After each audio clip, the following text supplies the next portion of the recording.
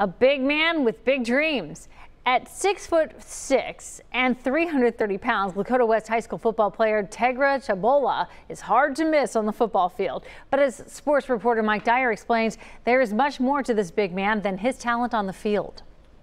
Tegra Tshabola needs no introduction. He's one of the nation's top high school football players and an Ohio State commit. Yet if you want one, Je m'appelle Tegra Tshabola. It might just come in French, his first language.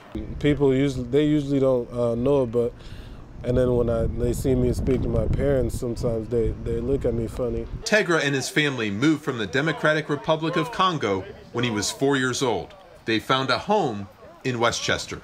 Feels like just yesterday I was suiting up to go play against Sycamore, my first game.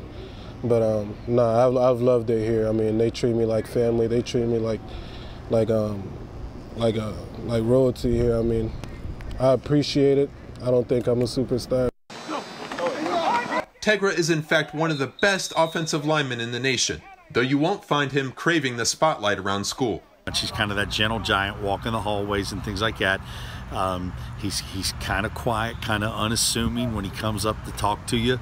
Sometimes you have to lean in and believe it because he's just so soft with his tone. That tone certainly changes when the 17-year-old with size 17 shoes puts his helmet on. People enjoy being around him off the field and things like that, but he kind of turns into that different beast on the field, and that's refreshing to see. Tegra tries to play every snap like his last.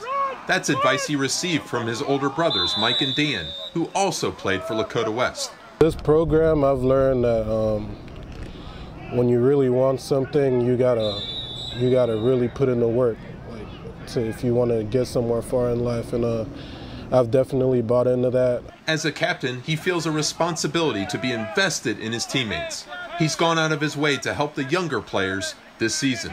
He will graduate early and enroll at Ohio State in January. My biggest goal is to train other athletes, train other kids, you know. My dream is to have a training facility, like a big national training facilities for people to come to. In Westchester Township, Mike Dyer, WCPO 9 Sports.